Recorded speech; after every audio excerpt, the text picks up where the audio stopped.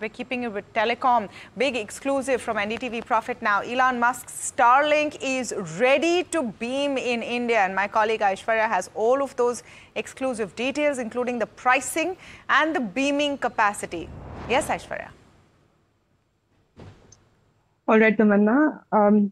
Like you mentioned, LOI is in place.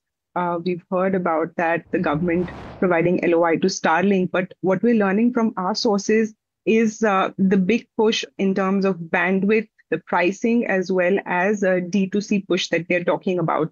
So first off, let's talk about the phase one of their capacity. Starlink will begin beaming about 600 to 700 Gbps, gigabits per second of satellite capacity over India once they get their approvals, which is likely to happen soon, between 9 to 12 months in full swing. Apart from that, the beaming capacity of 600 Gbps, what does that really mean? Right? It means it will support about 30,000 to 50,000 subscribers concurrently. Now, 30,000 to 50,000 subscribers concurrently means over a certain area or a certain city. So across India, it will, of course, have more capacity. But this particular subscriber base that we're talking about is concurrent data connectivity over a certain area, which will be as big as a city.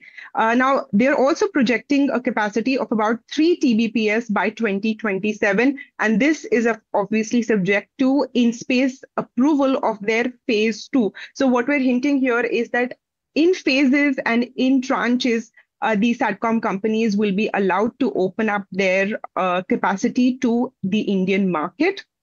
Now, Starlink had earlier said that they have identified 2 to 3 Earth stations in India. Each of these Earth stations will have about 9 gateways planned per site.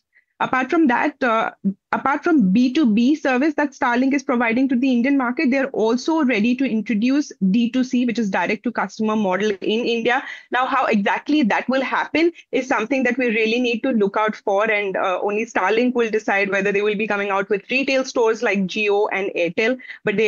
But right now, as of now, they do have a pact with Airtel as well as Vodafone, Airtel as well as Jio, as far as their B2B plans are concerned. This is what we're learning from our sources. Now, a D2C service that is expected to be priced between $250 to $600, which will be ranging between 20,000 to 50,000 rupees.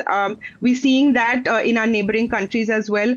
And the commercial launch is targeted between 9 to 12 months is what we're learning from our sources. So these are the key details.